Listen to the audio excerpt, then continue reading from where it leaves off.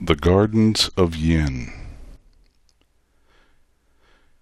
Beyond that wall, whose ancient masonry reached almost to the sky in moss-thick towers, there would be terraced gardens, rich with flowers, and flutter of bird, and butterfly, and bee.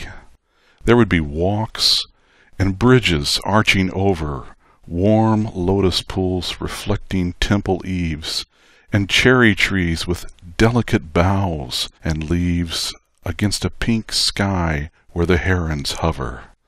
All would be there, for had not old dreams flung open the gate to that stone-lanterned maze, where drowsy streams spin out their winding ways, trailed by green vines from bending branches hung?